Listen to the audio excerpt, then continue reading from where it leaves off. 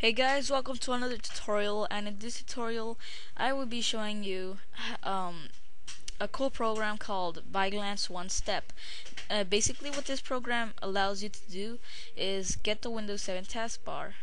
I'll have a link in the description so you can download it. And so here is the website. Let's let this load.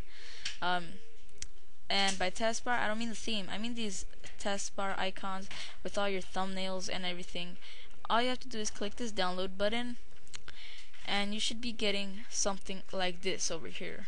Now double click on that, and here is the application, ViGlance OneStep.exe. Now you're gonna extract it. Make sure it's on your desktop. So then you should have this ViGlance OneStep.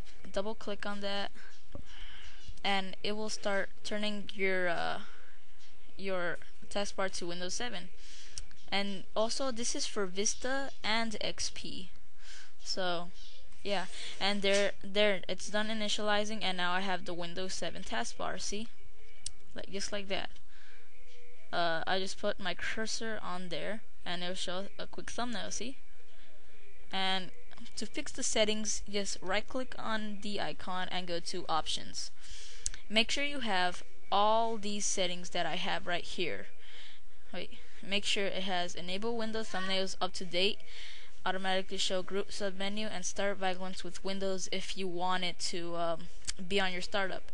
Then press OK, and initializing, and there it is. So thanks for watching. Please rate, comment, and subscribe. Bye.